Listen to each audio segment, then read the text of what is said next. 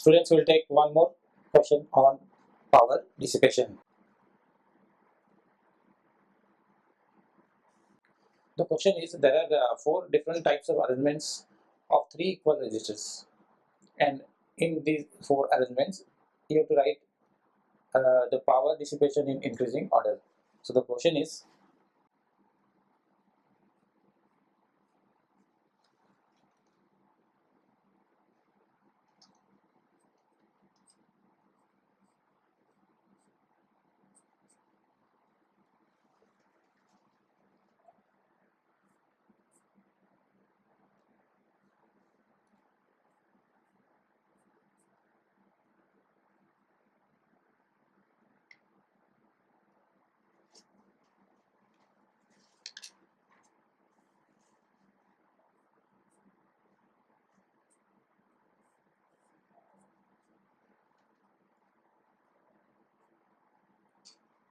this is a question that all the resistors are equal,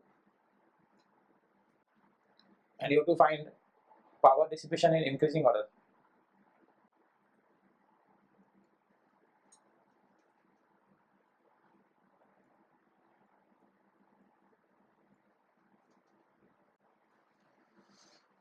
Now let us solve this. To find the power, we have basically, for resistors, the power is I square R or V square by R or V into I. There are three formulas, out of which formula we are going to use here. Because the current is same in a group of these three or this two or one, the current is same, so better use this formula. So we use the formula P equals I square R, but then the R is not a single R over here. There are three R here, three R here also, but arrangements are different. So we'll write the equivalent resistance of these four combinations. So that equivalent resistance, if I write for this will be R plus R plus R, that is 3R. This is the equivalent resistance. So in series, we know the formula for series, that for series RS is R1 plus and so on. For parallel, we'll have and so on. So these are the formula used. So here 1 upon R parallel combination is 1 upon R plus 1 upon R plus 1 upon R, that is 3 by R. Then you take the reciprocal, so R by 3. Equivalent resistance is R by 3. Now here the two are in parallel, so 2 by R and then reciprocal R by 2. So this is R by 2. This will be R by 2. And plus this is in series. So R by 2 plus R. That is 3R by 2. 3R by 2. For this combination, these two are in series, so 2R. So this will be 2R and R in parallel. So the formula we are going to use is product by sum. Product by sum, that is 3R. 1R goes 2R by 3. So you can see here, because I is same, power is proportional to R. The combination which has got highest value of R equivalent has also highest power. That means out of these four, you have to check which one has highest power, highest resistance. Here it is 3R, here 1 by 3.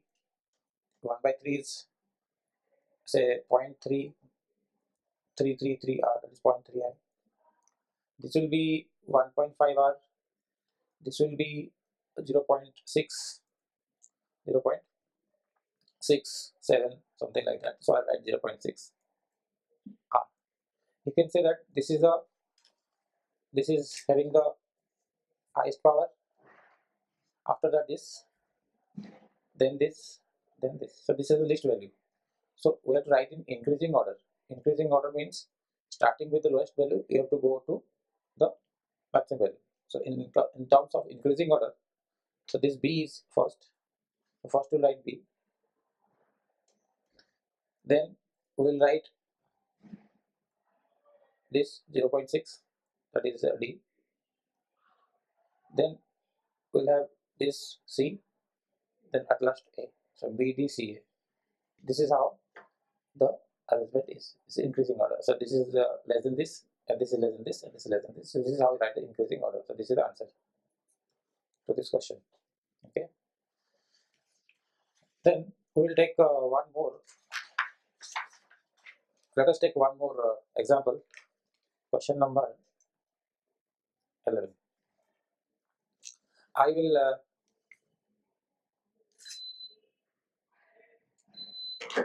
I'll take one more question. That is, let us say there is an arrangement of few resistances like this. Okay.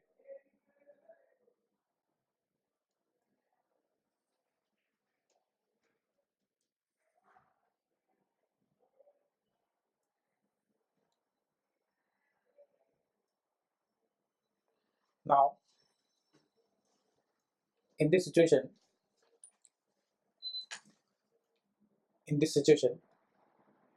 supposing that the resistors are placed here, this is how the resistors are arranged. Suppose this point is A and this point is called B. So there are, you can see 1, 2, 3, 4, 5, 6, 7, 8, 9, 10, 11. 11 total resistances are there. And I'll say that outer resistances are suppose 3 ohm each. 3, 3, 3, 3, 3, 3. And the inside one is suppose 6, 6, 6. Suppose this is 6, 6, 6, 6, and 6. So a question is to find the equivalent resistance of this combination. To find a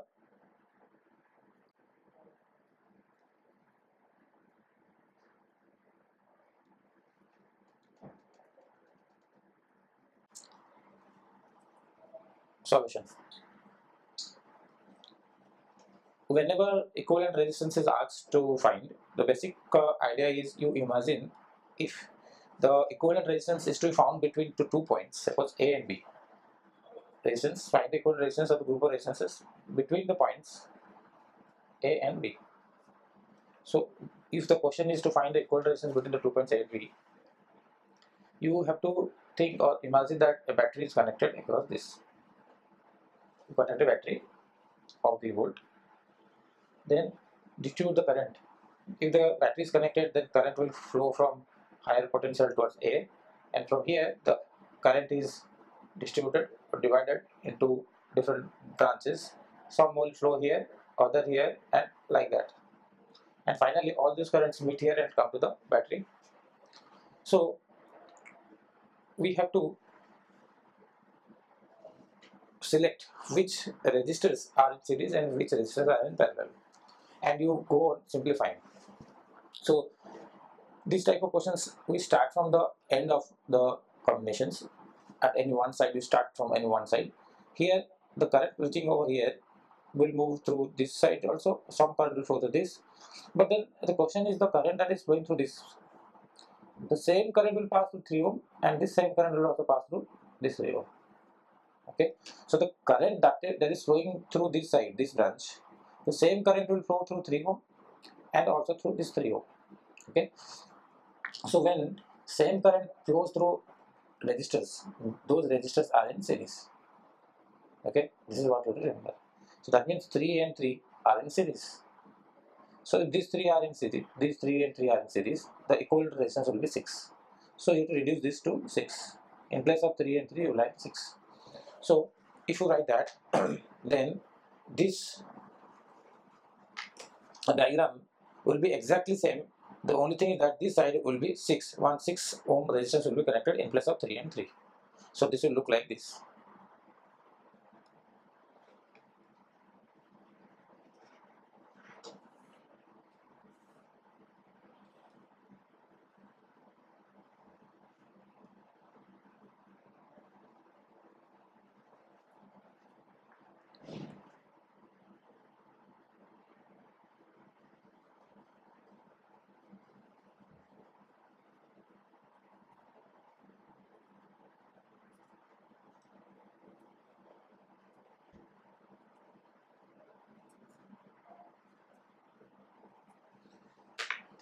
what happened is this 3 plus 3 in series is now 6 ohm here.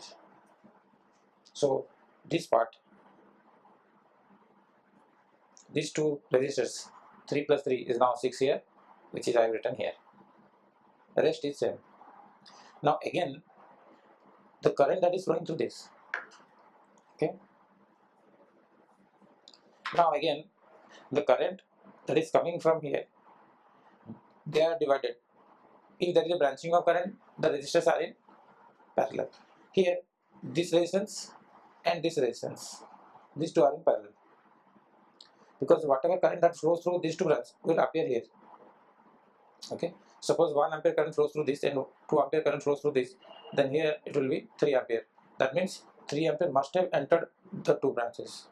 That means if you have situation like this, 3 ampere enters and 1 ampere through this, 2 ampere through this, then again 3 ampere comes out, then these two are in parallel. So whatever current that is coming to both of them, that is divided into two branches, so they are in parallel. Okay, and they meet again to give the same current. So these two are in parallel. When 6 ohm and 6 ohm are in parallel, the combination will give you half of the value, that is 3, because the product by sum 6 6 are 36 by 12, that is 3. So whenever two resistors of equal resistance are in parallel, like x and x in parallel, the equivalent resistance will be x by 2. So it is 6 here, so 6 by 2 is 3. So I can replace these 6 and 6 by 3 because they are parallel. So I will replace this 6 and this 6 by a 3 ohm resistance. So what I am doing is I am just keep on simplifying the equation. The circuit is simplified. So this, in place of these two, I will connect just one from this point and this point. I will remove all these two branches and connect a single branch of resistance 3 ohm. So this diagram will look like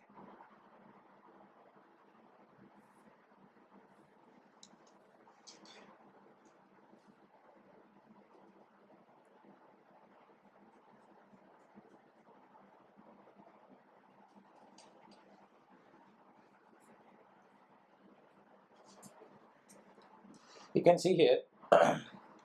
It was 6 here, 3, 3, 3, 3.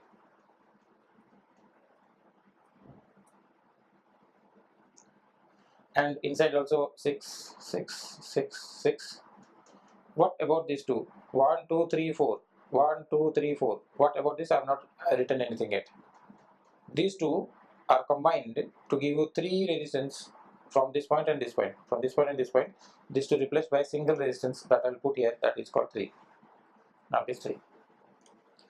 So this is the new resistance that is introduced. Now inside it is 6. Inside it is 6. So what I will do, again the same process is repeated. The current that is entering here will also flow through this branch. So 3, whatever current enters here also flows through 3. So this 3 and 3 are in series, so it will be replaced by 6. So I will replace this by a 6 ohm. If I replace by 6, then again this 6 and this 6 are in parallel. So this whole thing will be reduced to 3 again, because when 6 and 6 are in parallel, it is reduced to 3. So this and this combination will reduce to 3.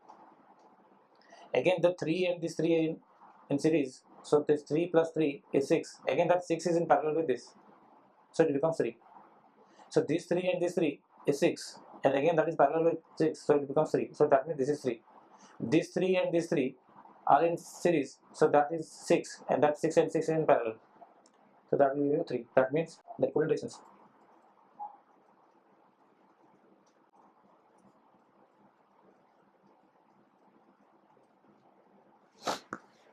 This is the answer to this question. Okay, thank you.